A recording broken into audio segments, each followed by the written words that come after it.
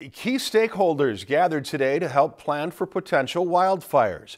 Josh Peterson was there and shares with us how the Community Planning Assistance for Wildfires program is being implemented in the area.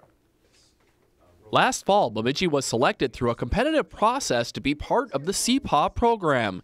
CPAW, which stands for Community Planning Assistance for Wildfires, is a program that offers technical planning assistance to communities facing a growing wildfire risk. We're really providing our CPAW technical team some information to start developing some recommendations on how we can take wildfire prevention in the Bemidji area to the next level. The two-day meeting brought many community entities together, and in the end, recommendations will focus on strengthening connections between key planning, development, and fire codes, and improving risk reduction strategies through policies and ordinances. Our first site visit is really about who do we need to talk to, what do we need to learn, what are the essential things we need to know about the community in order to start thinking about how we can better serve and help the community. One of the keys emphasized during the session was the importance of planning, especially when it concerns a growing and sprawling population.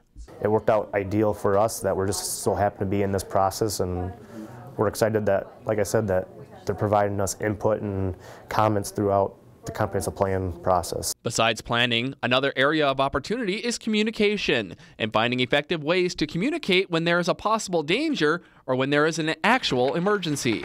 Reducing our vulnerability to fire comes down to our community, and whether that be making green space, making your home more fire resilient, but the bottom line is people impact fires. Key partnerships formed are a direct result of the CPAW program, and the teamwork will help in the implementation of its findings. We're are going to partner with them on this project to hopefully help implement some of the outcomes that come through this planning process. This is not the only time the CPAW team will make a visit to the Bemidji area. 3 more visits are planned later this year.